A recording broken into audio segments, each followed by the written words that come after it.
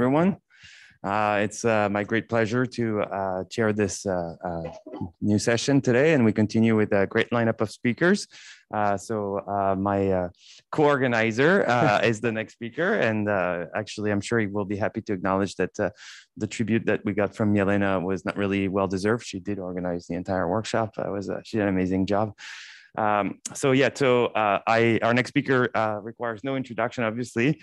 We have Santosh Vempala, who's an expert on many sampling algorithms, in particular on sampling from convex bodies, and today is going to give us a very welcome status report. So I'm not going to take much of his time. Thank you, Philip. This is based on joint work with many people, and I'll mention them as we go through the theorems. Please feel free to interrupt. I have a couple of proofs in case there's time for some of the more recent ideas, but other questions are welcome. One thing I'm going to try to do is, so let me start with what the problem is. You've seen it many times, but we'll see it maybe slightly more generally. What you have is access to an integrable function f, so you can evaluate it at any point. And you have an initial point where the function value it's also non-negative. You have the function value is strictly positive and an error parameter. And you want to output a point from a distribution whose distance, to be defined how you want what distance, is with an epsilon of the density with proportional to f. Right? So since it's integrable non-negative, you have a density and you want to be proportional to that. That's the goal. So for example, it could be just a constant over a convex body, or some nice function restricted to a convex body, or restricted to a set, and so on. I'm saying convex because, as you'll quickly see, those are the only things we know how to do efficiently. So that's a sampling problem. Now, the ones that we can solve in polynomial time are basically sampling log concave density functions, arbitrary ones, no strong log concavity assumption, no Lipschitz-ness assumptions. And a special case of that is the uniform distribution on a given convex body. So for these, in fact, all we need is a membership oracle for the set or a value oracle. So x, what's the value of f? F at that point, that's it. No gradient, no Hessian. This is all you might have. And of course, if you have an explicit polytope, then everything is explicit. And you're talking about the uniform distribution or some explicit function over this. Why do you want to do this? You can do, using the sampling, you can compute volume, center of gravity, covariance. You can do robust online private optimization, model exploration, learning. But maybe most interestingly, it seems to provide a new lens to understand convexity and optimization, and also the model of computation itself. What can you do or not do in this model? Okay, so the first quick segment is going to be about a few ways to sample, maybe the most successful ones. But I want to make one remark that throughout the talk, I will try to avoid using the K word, okay? And you can guess what the K word is. Okay, so we will talk about polynomial time algorithms. Okay, so how to sample? Well, the ball walk. At a point x, you pick a random point in a ball of fixed radius delta. And if it's in the set, you go there. Otherwise, you try again. Okay, so this is a symmetric process. X to y is the same as y to x, the PDF. And the stationary distribution is therefore uniform. It's a discrete time version of Brownian motion with reflection at the boundaries. You can view it like that. Another process is hit and run. So this was suggested by Bonnet and Smith. The Bonnet is the father of the cryptographer at Stanford, and Smith around the same time. He was an operations researcher. And they say at a point x, pick a random chord through this point x. So you can, its endpoints are determined by the body. And then on this, just go to a uniform random point. Okay. Now, to find the endpoints, you can do a binary search. You don't have to be exactly there, as long as you have something that contains it, let's say twice as long. You pick uniformly and just check if you're in or not. So you don't waste much time doing this. It's essentially the same as a membership test. And you don't have any delta parameter. You don't have a step size parameter. So that's nice. You don't have to figure out what step size to use in the ball walk. Again, it's symmetric and the stationary distribution uniform. And yeah. Now, a version of this that's popular in practice and in many instances beats just doing hit and run is to do this, but instead of picking a random unit vector, you just pick one of the axis directions. And that's coordinate hit and run. And we saw a talk earlier in the week about this. This is preferable because the per step complexity turns out to be much lower. Yes? Yeah, a very nice question. So if you choose for example, what does that mean? Does that mean that for every angle you have the... You pick uniformly a point on this unit sphere, and you go in that direction from the current point x. Okay, so that is a problem. If you draw, some points are much shorter than the That's right, yes. So the shorter, so for points on the shorter arc, for that there might be higher probability. Yeah, so there is no guarantee that the one-step distribution is uniform. The one-step distribution is highly skewed. The only thing you need to reach the correct distribution is that the process is symmetric. Now look at, if you go from x to y, the probability of going from x to y is the same as going from y to x. Why? Because the probability of choosing this direction is the same for both. And once you've chosen this direction, the length of the chord through them is obviously the same. It's the same chord. And so you can show that the process is symmetric. And that's all you need to guarantee that you'll converge to a uniform distribution. Right? The one, yeah. By the way, both these walks are easily extended to general functions f by simply sampling from the restriction to the chord in this case. Okay, so and then another walk dimension is the Dickin walk. We also saw this. This is only for polytopes. And at each point x, you define this Dickin ellipsoid, which is this ellipsoid defined using the constraints, the summation, the weighted sum of AI transpose if AI is a constraint rho. And it's fully contained in the body at every point x. And what you do is, if you pick uniformly from this ellipsoid, if the point you go to has the property that its ellipsoid contains x, then you go there with this with a you don't necessarily go there. You go there with probability proportional to the ratio of these volumes. Again, the point of this step is this metropolis filter is to make sure that the distribution is uniform, because the volumes of the ellipsoids could be quite different even at a short distance. Okay, so that's a third process in the explicit case. And then a fourth one is Hamiltonian Monte Carlo. It's significantly different from the other ones in that the steps are not straight lines. This is an actual plot over a simplex, and you know, each step is potentially a curve.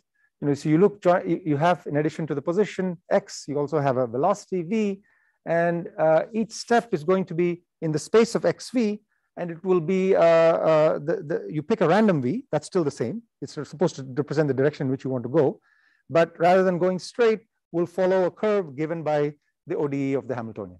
Okay, I think there were talks about this in the boot camp and a little bit in Andre's talk and so on. So to sample according to some function, we can actually set up the Hamiltonian to be basically equal to the function in the exponent. And then we have the flexibility of choosing this g. For now, let's say you pick g to be the identity. So this is just length of v squared, and that's a constant. Then all you're doing is picking a random velocity at each step according to a Gaussian, and then you're moving along the solution of this curve either one way or the other way up to for a certain time, so a certain distance. Yeah, that's the process. Okay, why this is interesting or better, we'll worry about a little bit later. So those are the processes, right? Ball walk, hit and run, coordinate hit and run, Dickin walk, Hamiltonian, sort of the competitors in this game. So we look at these cases. General log concave, absolutely no assumptions. Gaussian in a convex body, arbitrary convex body. Okay, uniform in a convex body, and uniform in a polytope. Okay, here everything is explicit. Here you have some access to the function. Here you have access to the body. The Gaussian is explicit. And here again, you have access to the function. So these are this is the state of the art. So here I'm writing the number of steps, whatever process you're using, it's going to use some number of steps. And this is the complexity per step for the number of arithmetic operations you might need to do per step. Okay, so there are n to the 4 membership calls, but in addition, per membership call, you have to do n squared work to maintain everything. It's basically a matrix that does an affine transformation, a linear transformation. So that's the current status of log concave sampling with no assumptions. Okay, so clearly, if you want to work on a problem, there's one where the bound is unlikely to be the right answer. Okay. Now, Gaussian in a convex body, so Gaussian is a very nice convex, I mean, a log concave function, but restricted to the arbitrary convex body, you can do it better, n cubed, and still per step n squared. Uniform in a convex body, you can do slightly worse than that, 3 plus little o1, and again n squared per step. Now, when you restrict to polytopes with m facets, facet defining inequalities in n dimension, the complexity becomes m times n to the little bit less than 3.2. I'm sort of doing a disservice to the intense activity that happens in the 4th decimal place of matrix multiplication, but it's less than mn to the 3.2. Okay. Okay, and this is all with no assumption. So you don't have a warm start, you don't have a well-rounded body. You just given this input, and you got to produce a random point. Okay, turns out that in this time you can also compute the volume or integrate. Okay, you can compute the volume, integrate the Gaussian, integrate general log concave function. It's the same time as producing the first sample. Okay, this second line is from a warm start. So you already have a distribution that's somewhat close to the target distribution, and moreover, you've applied an affine transformation to make the body as nice as you want. In particular, we'll make it isotropic. And in this case, the complexity goes down to a little lower quadratic, little lower quadratic, and drops by almost a linear term. Okay, so that's the state of the art for sampling these things. Now, what is the process? The winner in all cases is ball walk. For the general log concave, hit and run is as good as ball walk. Okay, I'm talking about the polynomial dependence on the dimension. The dependence on the distance to the target is always logarithmic. Right. So this is the state of the art. Now, what happened to these other competitors? For Riemannian, Hamilton, Monte Carlo, here's the status. The number of steps one can prove is m times n to the 2/3 in polytopes. Remember, we're only going to use it for polytopes, but the per step complexity involves solving a linear system. Okay, so it's this, and so this is way off from even and this requires a warm start. Without a warm start, another factor of n. The weighted Dickin, similarly, this is n squared, but then you have here this per step is a linear solve complexity, and this again, these are from warm starts. If you want without a warm start, you need to use a factor of n more. Okay, and one nice thing about these walks, however, is that you don't need any rounding. These processes are affine invariant, so it's as good as being in isotropic position from the start. Yes.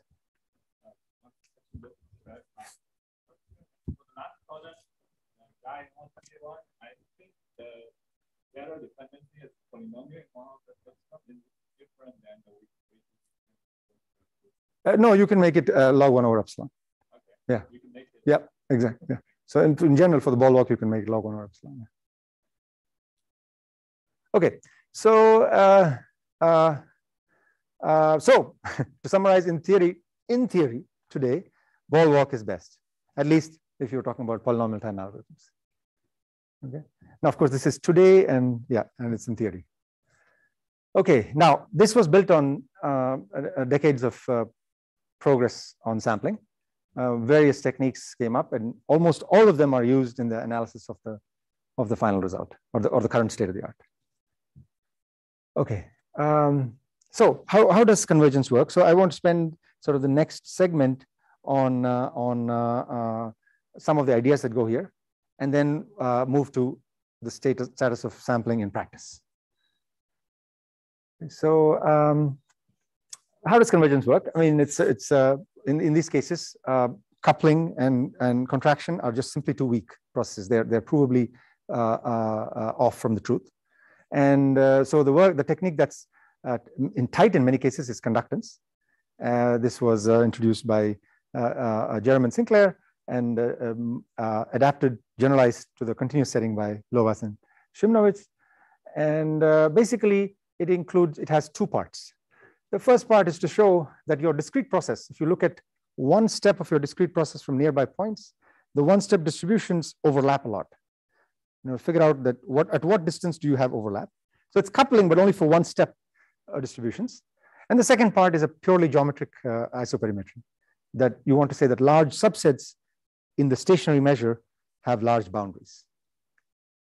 Okay, so for the ball walk, this theorem goes back already to Santosh, 97. Yes. Can I ask you a quick question? So you mentioned quickly that coupling methods are provably not sufficient for this. No, they're polynomial, but they are off from the what we know is the right polynomial answer. And what do you mean by provably? Like the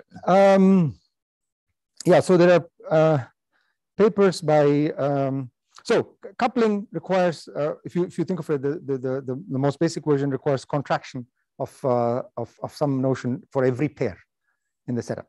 So that contraction, it happens at a slower rate than convergence to the stationary. Okay, thanks. Yeah. There is a paper for mixing of the ball walk in the convex body, which uses the coupling technique to prove it, and gets at the time an n to the 8 bound. Yeah, so okay. It suffices for polynomial, but yeah. So this theorem by Kanaloa-Szymanowicz, already in 97, says the following: if you apply the ball walk to a near isotropic distribution, so the second moments are, I mean, the variances are all 1 or close to 1 in every direction, arbitrary log concave density, and from a warm start, constant factors warm start, then it converges in n squared over psi p squared, where what is this psi p? I'm just going to define it for a convex body. It's the Cheeger constant or isoperimetric ratio over all subsets, measurable subsets in your convex body. It's the volume of the boundary, n minus 1 dimensional volume of the boundary, divided by the volume of the smaller of the two sides. Okay, so it's the expansion of the stationary distribution. So you see, we want to prove the convergence of the Markov chain. So you're interested in the Cheeger constant or conductance of the Markov chain. And this theorem says that up to a dimension, quadratic in dimension factor, it's determined or it's upper bounded by the Cheeger constant of its stationary distribution. Purely, okay, this is already in 97. And so once you prove this, of course, you want to know what is this constant, right? And in the paper, they prove that it is at least 1 over root n. We'll see in a slide. So that's so just a minute about isoperimetry. We already defined it. This is it for general measures. And for a Gaussian, it's square root 2 over pi. It's always half spaces. What about other distributions? Could you hope for half spaces? So general log concave densities is a nice class because you expect that you can't have nothing in the middle. And the conjecture says that for any log concave density in any dimension, half spaces are the minimizers up to a universal constant. Whereas for Gaussians, they are the absolute best minimizer.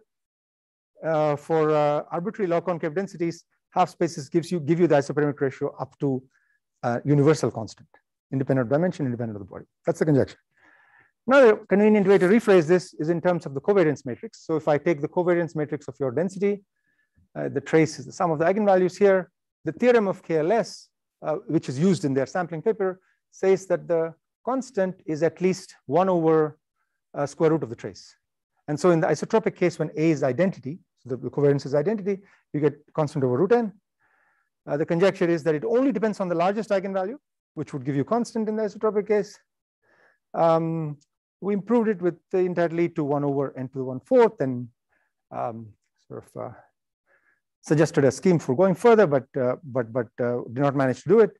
And then last year, Chen found a nice way to make it all work and improve the bound to constant over n to the little o1. Okay, so it's about the little o is about square root of log n over log n. Okay, so we don't yet know the full status of the conjecture, but as far as the exponent in the sampling complexity of the ball walk is concerned, from a warm start in near isotropic position, it's 2 plus little o1. Okay, so now, are these serious issues, rounding and warm start? Yes, they're very serious issues. And so the question is how to make a body isotropic, how to get a warm start. So you can do the following rounding algorithm. And so here's a different algorithm, might be useful. We have this convex body, and we'll focus on the convex body case. And we have a unit ball inside. And the body itself is contained in some gigantic ball of radius capital R, which could be exponentially large or whatever. It's a parameter. Okay, so what we'll do is consider a sequence of balls intersected with the body, right? Just a sequence of balls of doubling radius. So the radius is doubling. And the game will be this. Well, the very first one obviously is isotropic. It's just the unit ball up to scaling. And then when you doubled it, well, it's no longer isotropic. Could be quite far from isotropic actually, but it's guaranteed to be well-rounded, meaning its trace, the trace of the eigenvalues, the expectation of a random point's length squared is order n. So if you take this ball intersected with the body and it's isotropic, and you double the ball radius, isotropy goes away completely. No constants. It's factor of n, polynomial n, but it remains well-rounded. So now to sample a well-rounded body, we can still do that in n cube. We can still have R 1 over root n, because that's really the only bound that KLS used. Just the fact that the trace is n. So we can do this still in n cube. And so in n cube steps, you can get a sample, but but to make it the new one isotropic. So here's the game. You're isotropic, go to a bigger one, sample from that, get enough samples to figure out the isotropy and repeat. Okay. Now, yeah, that's the algorithm. How many samples do you need? It's only order n.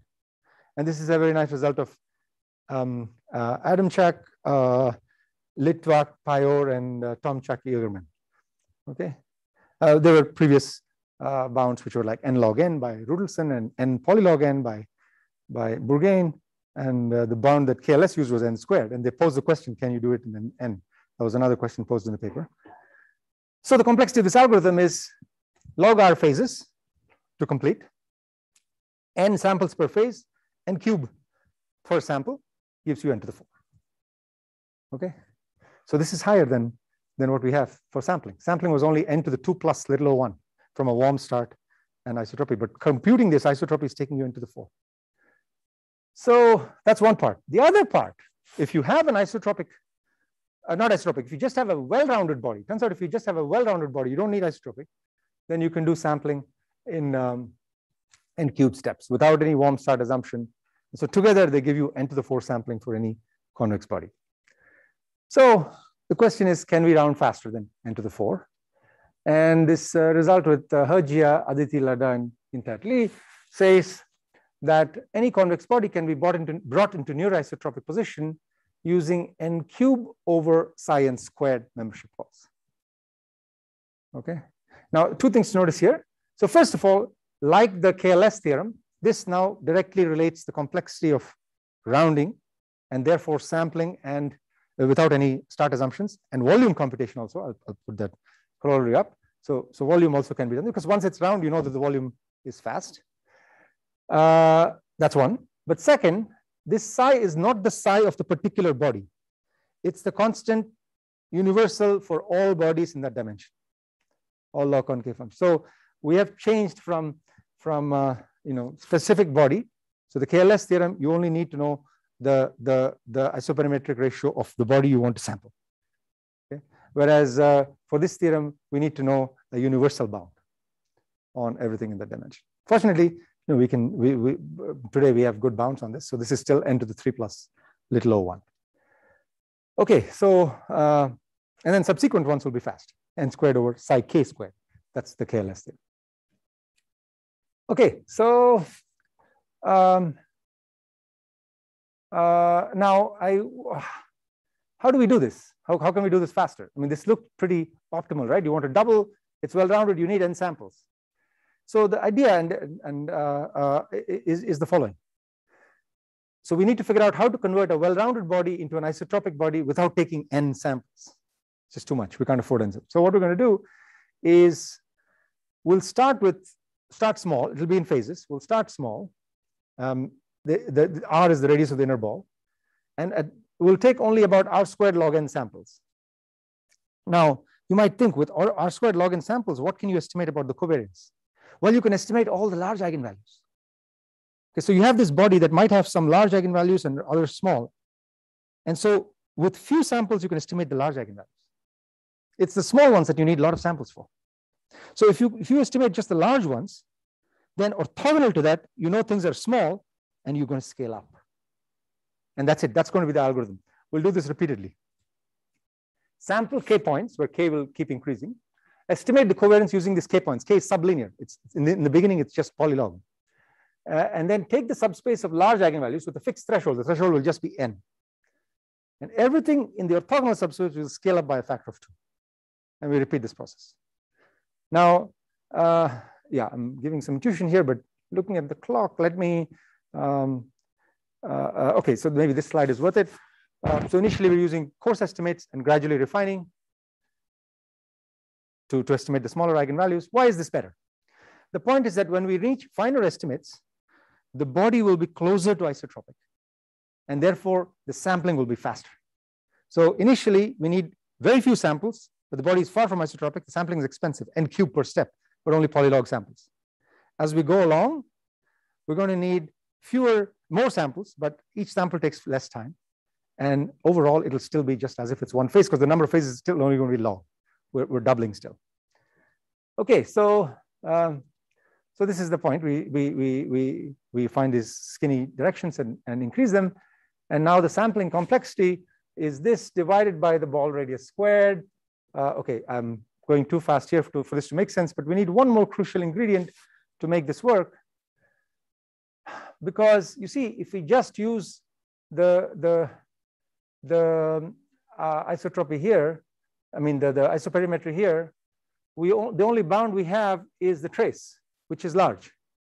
So instead of that, we'll say if it turns out that the Shiger constant, the scaleless constant, is at least constant over n to the 1 over p for some p greater than 1, then in fact, for any log concave density, the Shiger constant is at least 1 over square root of the pth norm of its covariance.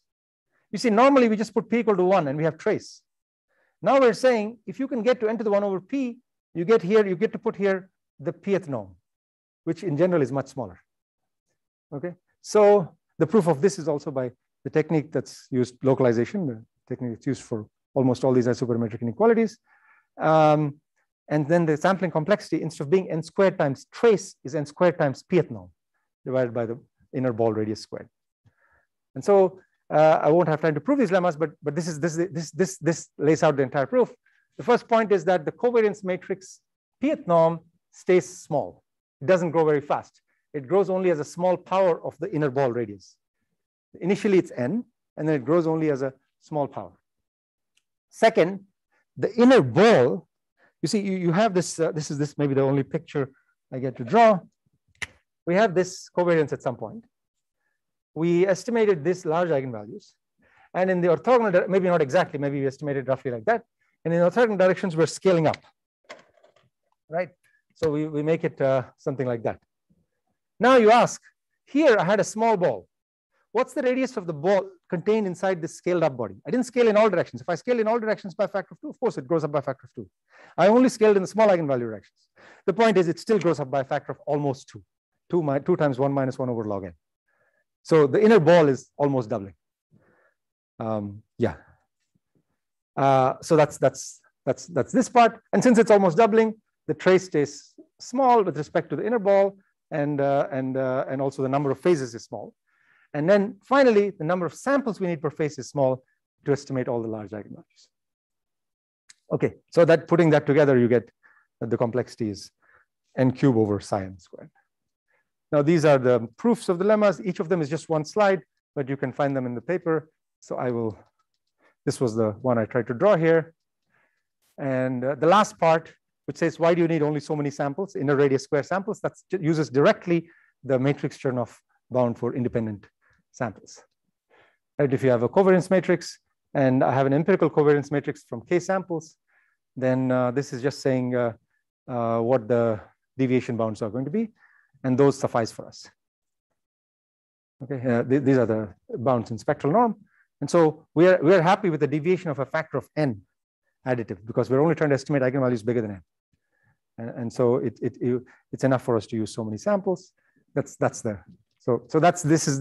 is what we talked about so far. very quickly, but you get a picture of okay, now we're going to move to practice for the remaining 6 or 7 minutes, or right? And you're welcome to interrupt, of course. Maybe I'm misunderstanding something. If I look at if I just read the power of the unit of the polytope, yeah, then it says n to 3 half. But the HMC, it's n to slightly over 2m squared, and m is the number of sides, right? Yes.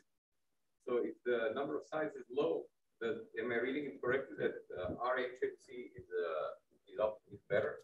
No, let's do the thing. So let's say m is order n. Okay, that should only be favorable. Just to that, the first one is n to the 3.3. I mean 4.3, 4.2. Sorry, and then this is bigger. It's more than 5. So even from a warm start, it's slower. Yeah. Yeah. Okay. Right. Good. But what is the issue in might be the issue? The first thing is that for both ball walk and hit and run, even in isotropic position, your step sizes have to be small. They really have to be small. They can only be 1 over root n. If you make it bigger than that, you're going to step out of the body most of the time. You're wasting the steps. And this means you really take n squared steps mix. Okay, this is due to the points near the boundary, which is most of them, even for a hypercube. Now here's the state of the art in practice. This model is from Ronan Fleming, who spoke yesterday about metabolic systems and systems biology and how they use sampling there. And this model has so many variables and equations. Okay, so we want to solve Ax equal to b with bounds on the axis, and the dimension is more than 500,000. If they really want to do it. Okay, the zero order methods like ball walk and hit and run take forever. I mean, this n squared is too much. Even after you reduce the dimension, it's still, we're talking about 100,000, and n squared is just too much. Existing first order packages don't even move. They can't handle the constraints. Okay, so if you go to NumPyro or Stan, or there are actually more and more of these working packages. Yeah. Sorry, one quick question in this problem. So you want to sample uniformly from this polytope with m and n. Do you have a point in there to start? No, you have to find that also. Okay. Yeah, but you in some cases, the 0 is a point, but they let us know. Okay. But typically, no, you have to find the initial point also. Okay. Yeah. So in fact, in the bounds that I claimed earlier, you have to find the point for the polytope. Yeah. Okay. But now okay. So right now, if you run this, which I'm going to talk about, crunch, it takes 1 hour per sample from this model. So it runs. You can even run it on my laptop or your laptop. Yeah. And you can sample any polytope in netlib, which is this benchmark that has served very well for optimization algorithms because of degeneracies. Okay, and so you can sample any of those. Okay, so how are we doing this? Not ball walk, not hit and run. It's Hamiltonian Monte Carlo for now. So the step size was the bottleneck. And the idea of HMC, as we already described, is to go to this XV space, sample jointly, and then move according to this ODE. So now HMC itself is going to be slow because it depends on how skewed the function is, how skewed the polytope is, and the function you're trying to sample from. There will be a K dependence. So nevertheless, it allows you to incorporate local geometry. In particular, at each point X, you can use a different Gaussian distribution given by the matrix GX, sort of a local metric, and sample from that instead, and you will still get the right conditional on X, marginal on X. So it's the same problem, but the Hamiltonian has changed. This is motivated very well by, so what function should we use? We directly borrow ideas from the interior point method, and they tell you that the log barrier is a nice function. What it does is, the problem is the boundary, right? You get close to the boundary, you start taking small steps. So you kind of get rid of the boundary by replacing your Euclidean space with this Hessian manifold, in this Riemannian manifold, where distances scale like that. So you still are able to take steps, pretty long steps in this space. Okay, so that's the point. So what we'll use as the local metric is the Hessian of the log barrier. Okay, so if you do that, turns out it converges in sub-quadratic number of steps. Remember, ball walk is n squared. So at least when m is order n, this is less than n squared. The question was, is that even possible? And on the cube, it mixes in polylog steps. Any other of the other methods really take n steps at least on a hypercube. Hypercube is an easy problem, but the point is this actually gives you logarithmic behavior. Now, however, caveat, each step requires solving a linear system. You have to solve this ODE. It's no longer just membership test. So there's a couple of problems. What's the best metric to use that's still efficiently computable? And what's the corresponding KLS conjecture in this Hessian manifold setting? Okay, there are candidates, but I haven't seen one that's crisp enough to remember. Okay, but we're not done yet.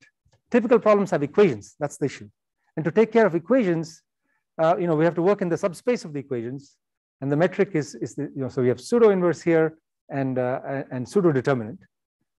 Okay, which looks even more complicated. But in fact, the Hamiltonian becomes very explicit for equations. So this is what you have to use at each step. And the most expensive thing you have to do at each step is a Cholesky factorization.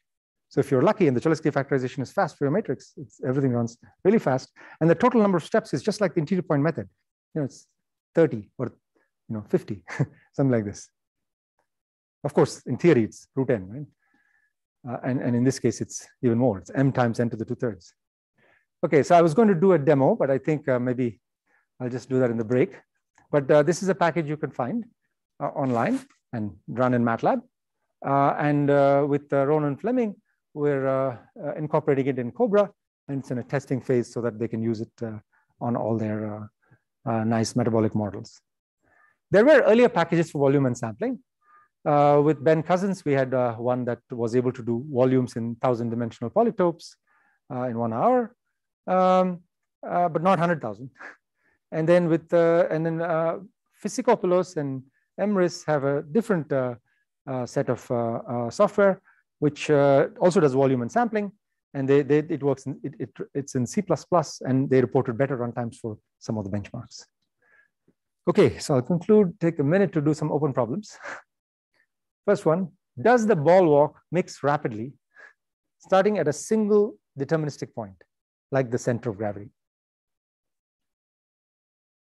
We don't know. Okay.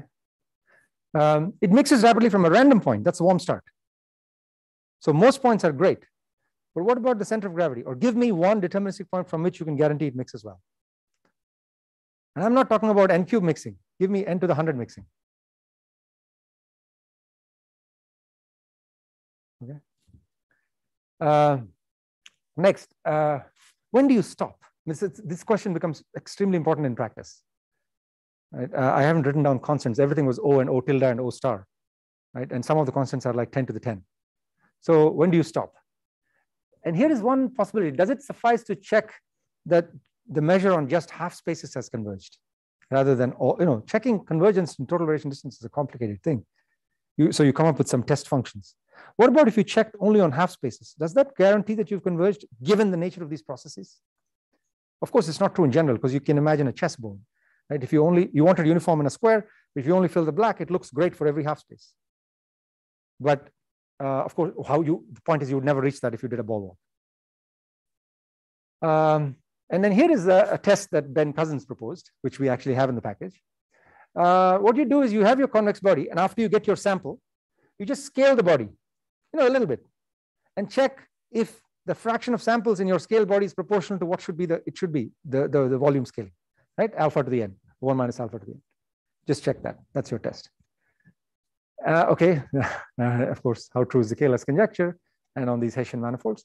And then finally, if I give you AX less than or equal to B, an explicit polytope, there's no reason we need to use randomization. Maybe there's a deterministic algorithm to estimate the volume. And what does it mean for sampling? This means that give me a set of points in here so that with respect to a certain class of subsets, it's the right measure, right fraction. Okay, I'll stop here. Thank you.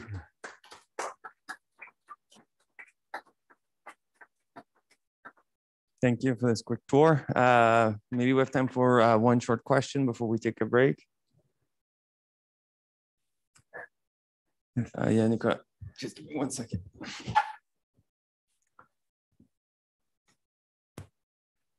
So maybe it's a little bit unrelated question, but still, I feel a bit related. So if you have n samples from a convex body, I mean, do you know, I mean, could you estimate the Cheeger constant cheaply in this case of convex bodies?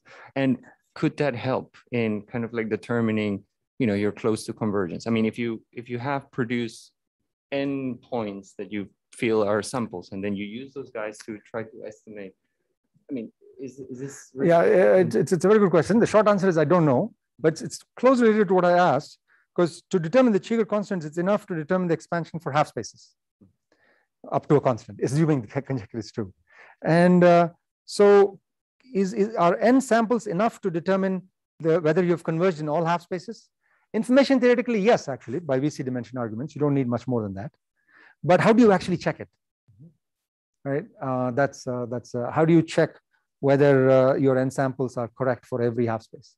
Is it enough to check random half spaces? Not clear. Yeah. And of course, I imagine here what is crucial is that, I mean, the approximation should be good for, I mean, it should scale with dimension, right? I mean, this is important, right? Like, I mean, it's not like, I mean, I would be able to tell you, okay, there is a way to do this, but then maybe the error in terms of dimension would be horrible. Like, I mean, right.